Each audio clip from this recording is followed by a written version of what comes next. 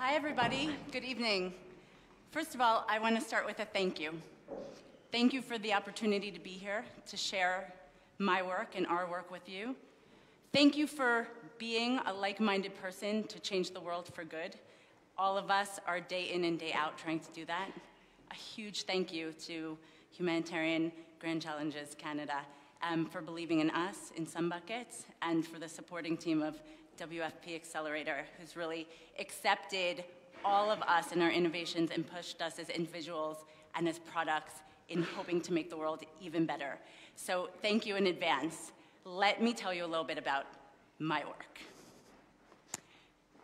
2010, the Haiti earthquake. Do you remember where you were when you first heard about it?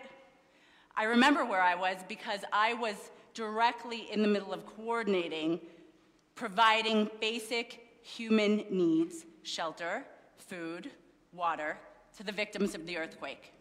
The humanitarian community wanted to provide food in raw material, rice, beans, so that people could come together to cook and to eat as families and as communities, because cooking grounds people. And in a disaster reality, it's so ungrounding that they wanted to provide that. The problem? Well, they had the rice and beans, they didn't have a way to allow people to cook. And so what they ended up doing was distributing nutritional bars. So while people had the nutritional caloric intake that they needed, what they didn't have was the emotional, psychological regrounding that was necessary to start healing. Let's fast forward to today. People use wood, coal, all over the world to cook. The issue is that these solid fuels release carcinogens, and inhaling them is the fourth largest cause of death globally. Another issue that is emphasized within women, who are traditionally the ones who are cooking, and children who are surrounding their mamas as they cook. Hi, I'm Ahava Zaremski, and I work for SunBuckets. SunBuckets is a portable, solar-powered cook stove. You charge it in the sun for 2 hours, and then you can take it back home. It maintains the heat for 6 hours so that you can cook a traditional meal for a family of 4 to 5 while using just the power of the sun. We're currently rolling out in India. India is has a really interesting situation.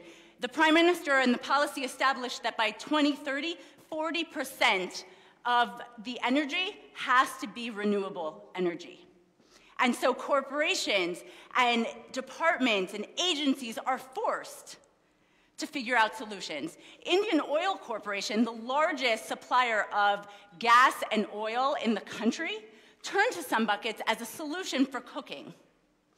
So in September, we just test piloted, we rolled out 10 units, and with the cooperation of the government in 2020, we're rolling out 10,000 units. And the growth is going to be exponential. With what you're seeing here on the surface is a SunBucket, and that woman is cooking traditional Indian bread she's in Leh, and you can see in her face that she's like, hey, it works. Can you believe it? Hey, check this out. Thanks to Humanitarian Grand Challenges Canada, we have the resources to roll out 50 units in the refugee camp of Kakuma in Kenya. The issue in Kakuma is that UNHCR supplies wood for cooking. One, they provide enough wood for 1/3 of cooking needs, and so people sell their food in order to buy supplies so they can cook their food. Interesting. Second, logging is illegal in Kenya, and so UNHCR is buying illegal firewood from the black market to provide it to the refugees. We're asking you today for your help to do two things primarily. One, These 50 units that are funded by the Humanitarian Grand Challenge, we're going to end with that at the end of 2020. Sorry, in 2 years from, we have another year and a half to go. After that, what happens? We want you to come in at that point, but even to join us now. First of all, in the next 3 years, we want to ensure that 40,000 units are distributed within the refugee camp so that that fills up the missing gap, the gap of the 2/3 of, to basically cook, to provide for the cooking needs, the 2/3 of cooking needs that are currently going unserviced.